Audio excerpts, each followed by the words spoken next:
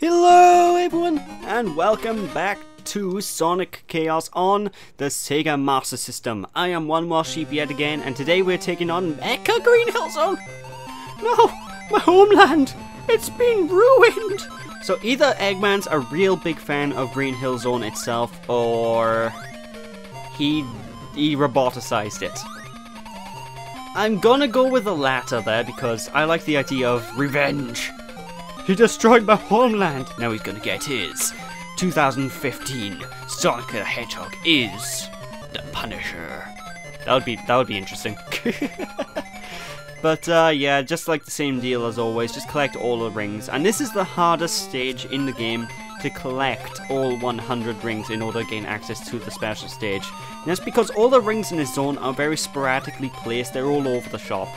And whenever you see those diagonal sort of platforms that you saw me running on back in the Giga something or other zone, basically you need to gain enough momentum in order to run across them. If you're not moving fast enough, you will not be able to run on them because otherwise you slip straight down. But the problem is, even while running, sometimes they will not work as planned. You know, sometimes you'll try and run on the things, but you'll still flat out fall through. They're very picky. I mean, you need to be a very specific speed, otherwise you're not going to be jumping on these, you know?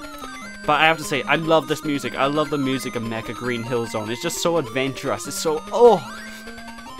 The music in this game I find is really underrated. I have to be honest. This soundtrack is one of the best Sonic soundtracks out there, probably.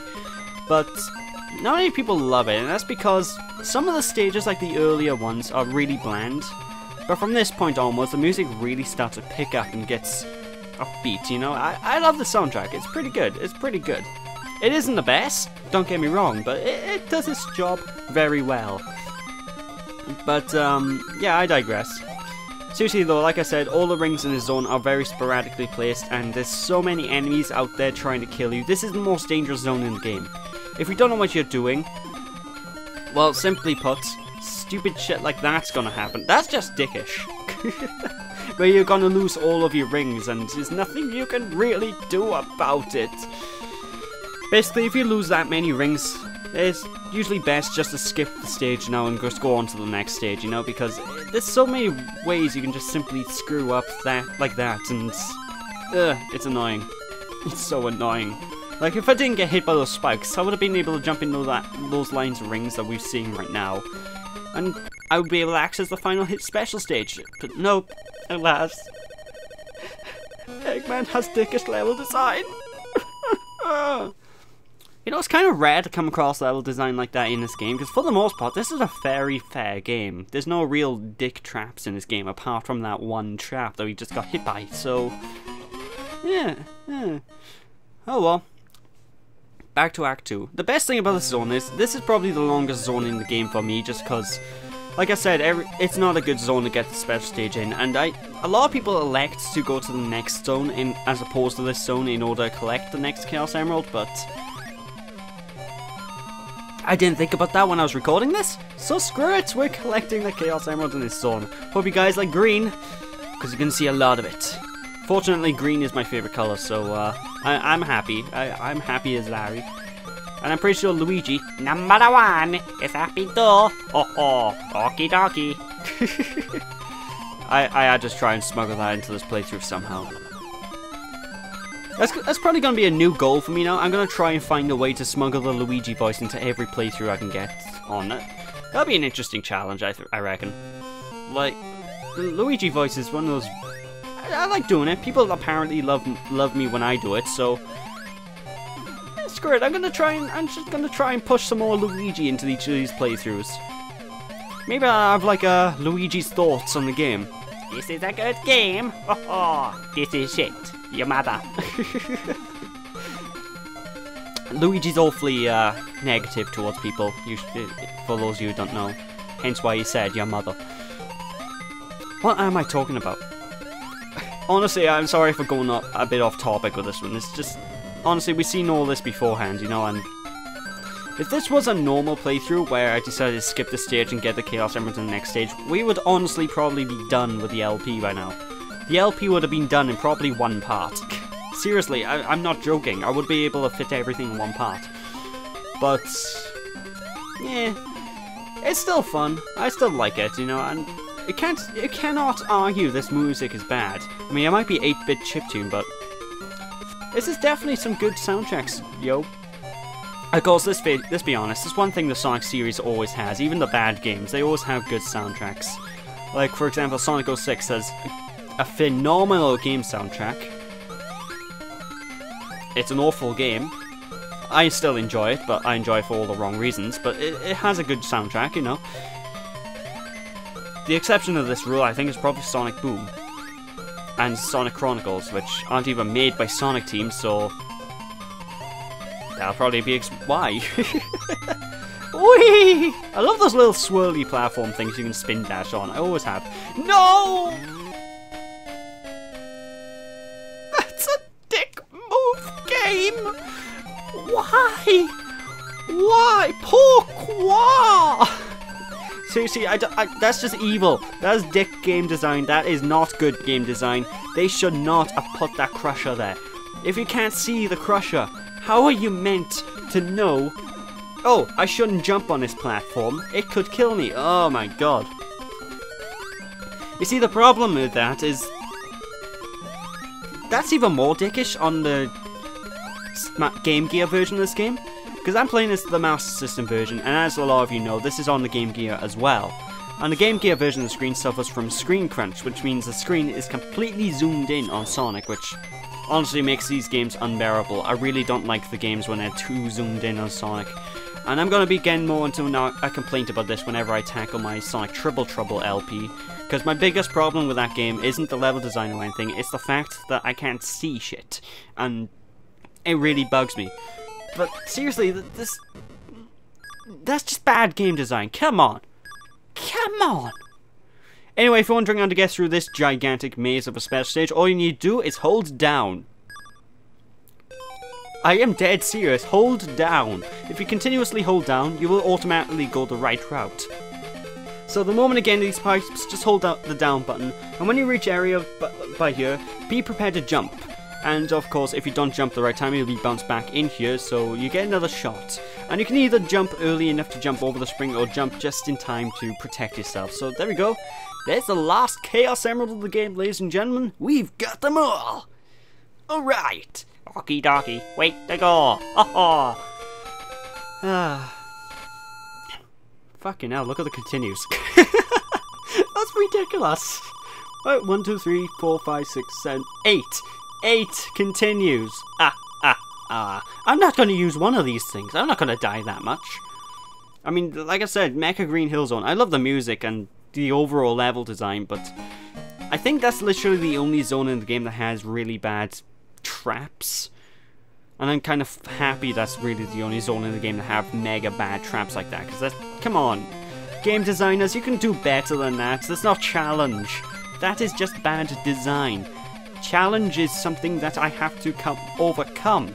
If I'm stuck to an unavoidable crushing trap, that's not challenge. But I digress. Time for an easy boss fight. So this, ladies and gentlemen, is... I don't know what this thing is. It likes to climb up the wall and shoot lasers. All you need to do is just jump on its head repeatedly until it booms out, until it blows up. If you're underneath it when it drops, it will explode. Well, it will crush you. And whenever it reaches the top of the screen, it will drop down. So just stay on his head, just keep booping it, and it goes down easy. Easy boss fight. Probably the easiest boss fight, bar the first one. I think it's only harder than the first boss fight, because this one actually has a chance to hurt you if you're an idiot.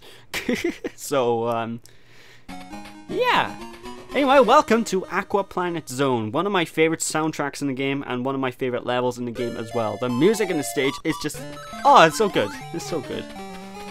I mean, even though this game isn't as good as the Mega Drive game, you know, you shouldn't count it out. It's still a pretty fun experience.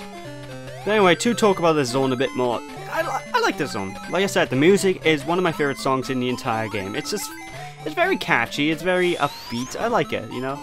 And in terms of level design, it's much better than the last level, you know, there's no major traps that I know of that can kill you, there's nothing stupid like that. So yeah, this is a really well designed level, and of course it has water. Now, this game does go from what I call Sonic 2 logic in terms of water level design, which means if you're good enough, you can skip the water part of this water level just by going up the higher routes of the stage. And I love it when games give me the ability to do that. Water levels in Sonic games should always be like this, I feel. Where there's water in the water levels, obviously, and the water should be a punishment for not doing good enough in the higher routes. And I honestly feel that's what they should be. But alas, they're either insta-kill traps these days, or... Well, then again, now that I think about it, water hasn't really been insta-kill since... for a while in the series, now that I think about it. Like, when was the last time water was insta-kill? I think it was in, Sonic Unleashed, actually. Or was it Generations? It could be Generations the last time was. I don't know, I can't remember. It's strange. It's so strange that for years the water's been like avoided in the 3D games, and even now, I think it's not many water levels in 3D Sonic properly either. Like, I don't even think Sonic Lost World has any 3D underwater sections apart from when you have the power-ups. So, come on, Sega, give us some 3D water levels. Come on, come on. Then they bring out a game that makes this commentary really dated. Thank you, Sega. But I digress. Let's just continue moving onwards through Aquaplanet Zone, the third act. See how short these levels are when you're not going for the Chaos Emeralds? It is ridiculous how short these stages are. And that's why I do feel this is a very good, this is a good Sonic game to relax on, you know? If... That was weird. It didn't... Okay. This is a good Sonic game to relax on and play through, like on the bus or something, you know? Because it's such a short game to complete. It's a very easy way to get, you know, just to pass the time. But anyway, for this boss fight by here, even though the boss music stopped, that's weird. All we need to do is kill the initial penguins that spawn in from the side of the screen, and then the main boss himself will pop up. Now, you can either boop him on the head or just boop him on the side in order to hurt him. And after enough hits will go by, this guy will obviously go to his second phase. And this second phase will be basically the top half of his head will explode and fly off, and he'll shoot missiles down from the sky. These missiles are deceptively difficult to dodge, so just dodge the missiles as best you can, and whenever he comes back down to charge up his next attack, boop him as quick as you can, and he will be done and dusted. And with that, yay! We're basically on our way to the end of the game, I believe now, folks. Like I said, this is really a short playthrough. This is a really short game to get through, you know? Yeah, Electric Egg Zone. This electrifying level is actually the final stage of the game. Seriously, this is the end. This is the final sequence. And just as always, just be careful with this one, because this final stage has a lot of bottomless pits that you can quite easily fall into and get killed by, you know, so just take the route I'm taking and just be very, very careful, because obviously lasers are going to be shooting at you. You're going to have, like, booster panels that'll probably send you off the sides. You need to be really careful going through this zone, folks, you know, ladies and gentlemen. And of course, you can't tell, but there's actually a conveyor belt on the floor by there. And I was going fast enough so it didn't really affect me, but it could throw some people off, you know. But seriously, 30 seconds and the final zone is done. 30 seconds for the final zone, the first act. I don't understand what happened to the level design team. Like, in Sonic Triple Trouble, the level design goes back to its normal length, but for some reason, this game, they just made the acts extremely short. And I don't know if you can actually get a Chaos Emerald in this zone. I didn't really look it up. Usually in the final zones of Sonic games, you can't get the Chaos Emeralds with the exception of, like, maybe a couple of games. So I just assumed that when you reach this point, you should have the Chaos Emeralds, but I honestly don't know if you need them at this point or not, so just you know, just a pre-warning. But anyway, same sort of deal applies, and this really doesn't really feel like a final stage, because despite the fact there are a couple of bombs around, there's really not many enemies around the zone, and your biggest challenge are all these laser turrets and stuff that are really stationary, and they go off usually when you're past them, so there's really no challenge in this final zone. Mecha Green Hill Zone was harder. If they swapped the level design from this and make a Green Hill Zone, I would consider it. At least it's harder than every other level in the game, so I'd probably consider it to be a final zone-ish. But seriously, it's just easy. It's way too easy for the point of game it's in. You know, they should have buffed up the difficulty just a slight bit. Have a couple of extra mooks around, you know, have a couple extra laser beams, because they have laser beam traps, but they're useless. They don't do bugger all. Anyway, this zone by here, this is the final act, and this final act has the music from the intro of the game, if you noticed, ladies and gentlemen. But, no, don't go backwards, you... Okay, I admit, that one was my fault. But seriously, the music in his zone, I love the music. If you listen to the full version of this song, it does feel really climactic. The music in his zone is amazing. I'm just surprised they don't use it for the entire zone. They only really use it for this act. It's quite weird, actually.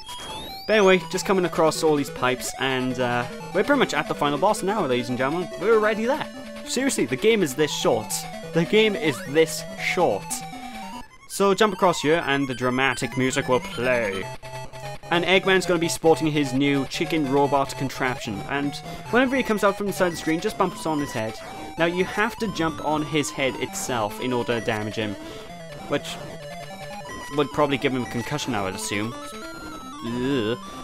But just be careful, because he's going to shoot this Gemini Man sort of laser beam at you every so often, and this will bounce off the walls of the room. And the best place to really not get hit by that, even though I'm not really showing this off effectively, is the corner. If you go to the right corner of the room and duck, the Gemini Man sort of laser beam will never hit you. But just continue booping him on the heads. Honestly, for a final boss, this is really easy. You're going to get hurt a lot if you don't know how to dodge or where to go, but... what can I say? With that, Dr. Eggman is done and dusted. We have beaten Sonic Chaos, ladies and gentlemen. Or have we? No, we haven't. We actually got another phase of this boss fight. Now, this boss fight by here, if he hits you, you're dead. One hit kill. So, what I advise is just timing your jumps and finding the right time to boop him on the head, you know, folks? But with one boop, he's gonna go down, so... It's more of a desperation attack, you know. If you get hit, you die, but if he gets hit, he dies, you know, folks? But with that, we're done! Eggman's gonna get away, as always. No way! I can't... Wait. I should have said that in Sonic's voice. No way! I can't believe this! Oh no. But with that, ladies and gentlemen, that is actually the end of Sonic Chaos already. Seriously, that is it. This is the game. It's done. It is done. This game is complete. And what do I think about it? It's a very short game. It's a very fun adventure, and I honestly do recommend people to try it out and pick it up. It's a bit different from the normal Sonic games in terms of the focus, because the focus in this one's mainly exploring the levels, collecting 100 rings. But, you know, it's a neat little side distraction, and if you want a fun, neat little game to play on the bus or something, seriously, try this out. Pick this up. Pick it up on the Game Gear. God knows why you'd use a Game Gear in this day and age, but you can.